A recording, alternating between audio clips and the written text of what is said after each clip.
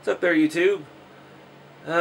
You've seen in my Amigo build here, I've put in a CB radio. And my Trailfinder 2, he has CB radio in there, the driver holding the mic.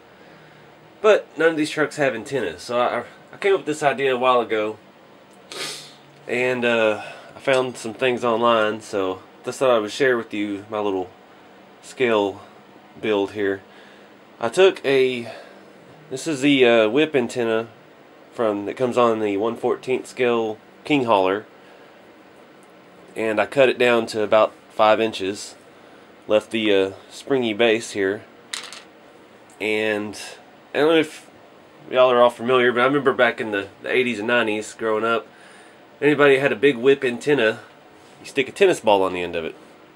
That way when it's flopping around, you're on the trail or off-roading, and it hits your car, the tennis ball will just bounce off, and it won't, crack your window or anything ridiculous like that. So I thought that would be kind of a neat little touch. So I got on eBay, found this little tennis racket and a tennis ball set. Now this tennis ball is not bouncy, it is just like a little cast piece that's painted. So I'm going to drill a little hole in it and try to figure out a way to keep it on the end of this antenna.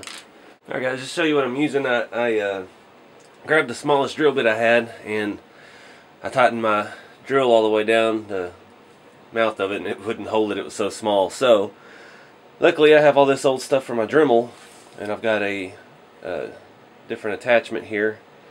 It goes down in the head of it, and I can run these tiny little drill bits with the Dremel.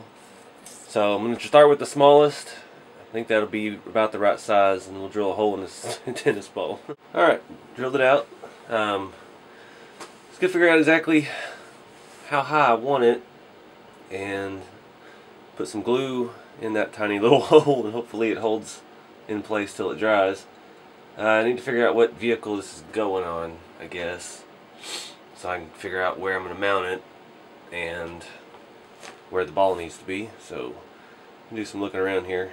Alright guys, got the glue on there and drying. I was thinking about mounting it, and this massive flathead bolt that was in my little home repair kit, comes with thumbtacks and nails and screws and stuff.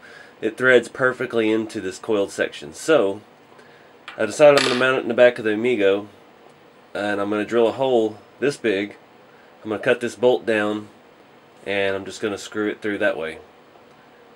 So I think I'm going to put it about right here in that inner fender. I can easily get to it from the bottom to put this through and drill it through. So I think that looks pretty cool. Maybe, well, a little further forward. Maybe right in the middle. I think I'm going to go more to the back. So I'm going to go ahead and pop that off and drill it out, and we'll see what it looks like. Alright guys, I didn't screw it all the way down at the base because I'm not done with the interior, and it was very hard to get out of there the first time I screwed it in a little bit, so it's still a little loose, but it will set up straight like that once it's tight. But yeah, it's pretty neat. It's just a little something I thought of.